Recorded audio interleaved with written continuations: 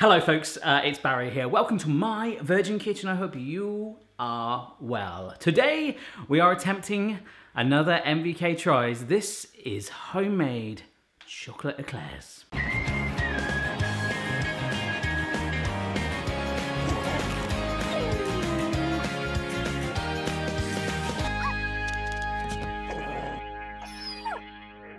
Oh, that's right, and not just any chocolate eclairs. You guys know Paul Hollywood? Hopefully you do. The Silver Fox from the Great British Bake Off here in the UK, and I think there was an American version. I think he went over there and did some cooking show. In fact, on the topic of the Great British Bake Off, a lot of you guys say to me that I should apply for that. There is a story there.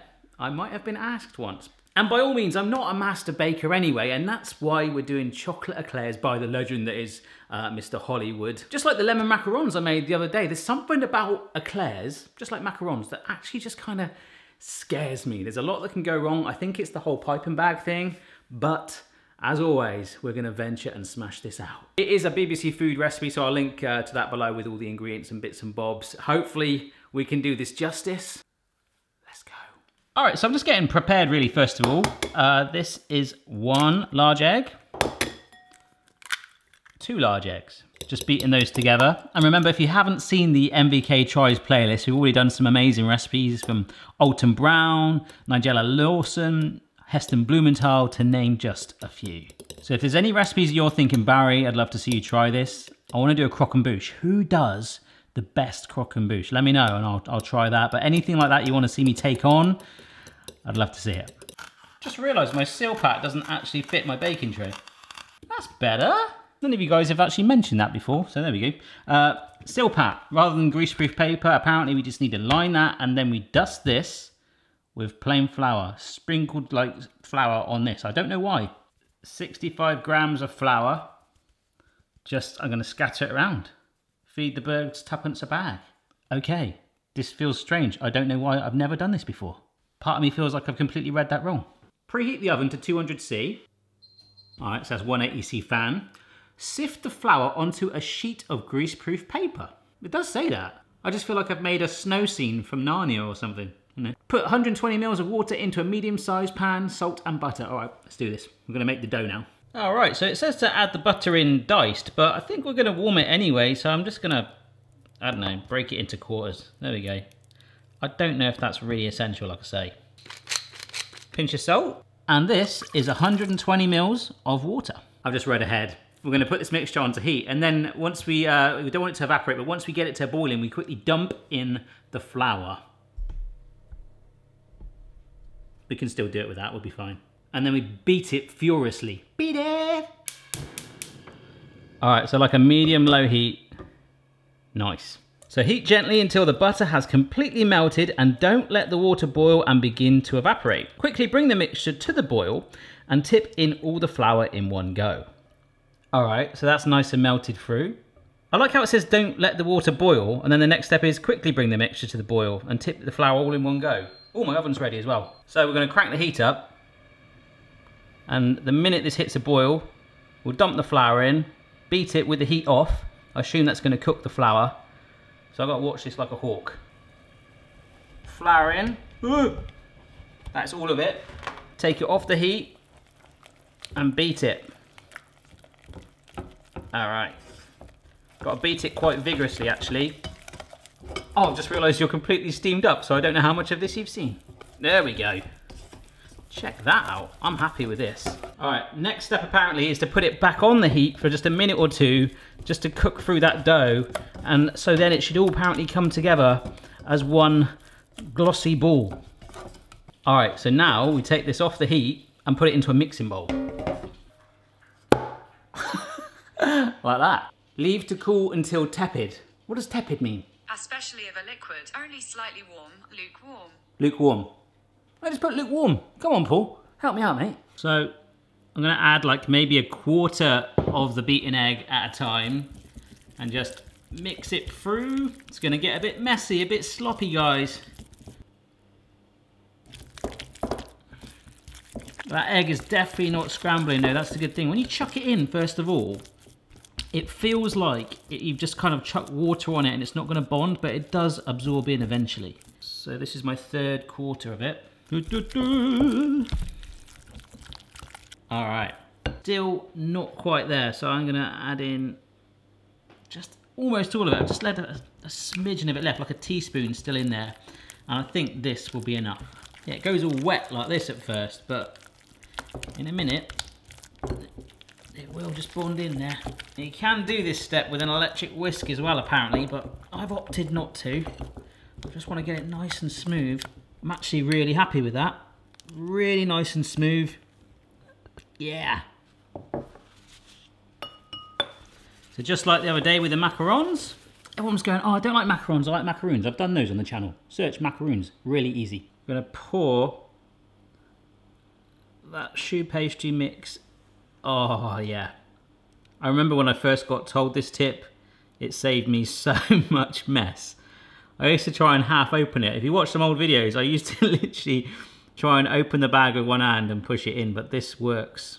And this is like the hardest step, people. If we can get this pastry bit right, the filling and the topping, that's the fun bit, that's the good stuff. If we can just nail this, then life is good. Got quite a wide nozzle on that, see that? Oh yeah. Whilst I was waiting for my mixture to go tepid, I just gave the old baking sheet a clean. So I'm doing some quite thick piping lines, and that that's not straight at all. I'm gonna carry on, I don't care.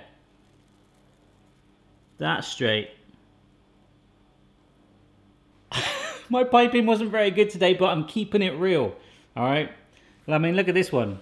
I don't know the angle I was doing on that. I've tidied them up a little bit with some kitchen towel. You guys, this is why I do this. I'm just keeping it real, all right? Like, yours will look better than mine, and that's the whole reason I do this. I've got some water here, and we're just gonna flick a little bit of it on the baking sheet. Just little splatters, but not, apparently, on the dough. And I know why we do this, because it actually helps to steam the choux pastry as well. And that goes water beads and all. I'm really excited and also scared. If this fails, right, I'm gonna make another batch. They're going in there for 15 minutes at that warmer temperature. Whatever you do, do not open the oven, okay? And at 15 minutes, apparently then we lower the temperature to 170C, which is 150C fan gas Mark III, for 10 minutes. So don't open that door. I think that will just warm it through, and then we'll do stuff with it. So see in about 15 to lower the temp, and then that's it. I'm just praying it works. All right, we've got 3 minutes to go, but I've just had a sneaky peek. I've got to show you because I'm excited. Look. Can you see in there?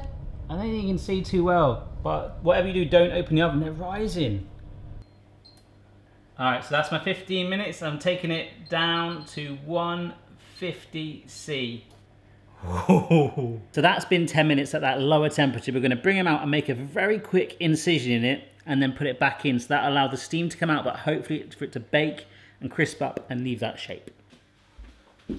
So I'm going to be quick.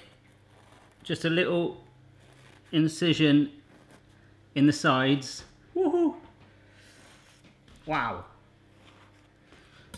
And then straight back in the oven. I realised I didn't really capture that very well.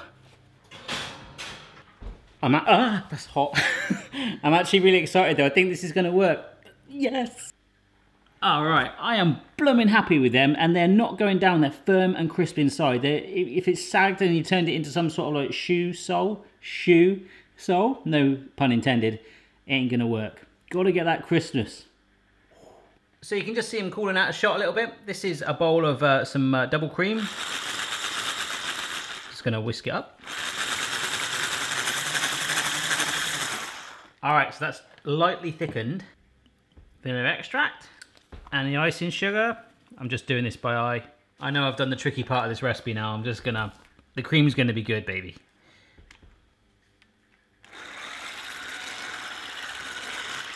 That'll do. We've got to pipe that in now.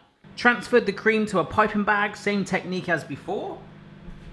And I'm just melting some chocolate on 30-second blast in a mixing bowl.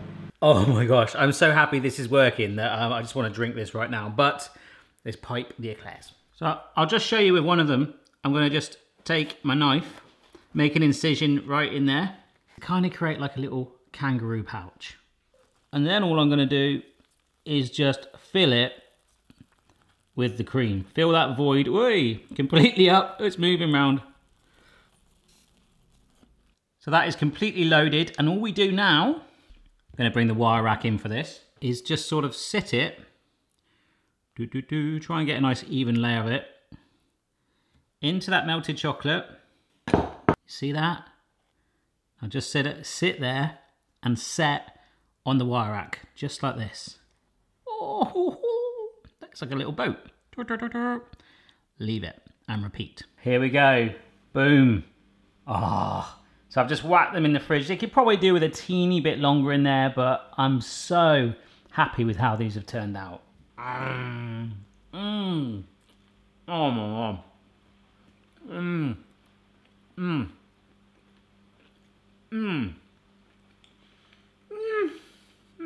High five me. High five your screen right now. Boom. I better put those out of the way. But full credit to Paul Hollywood for this recipe. Don't forget to check out the other ones on the MVK Tries playlist. And of course, challenge me. Give me some ones to try out. Subscribe for regular videos and press the bell button to be notified of all new uploads. And that's about it. I'll see you next time. Bye.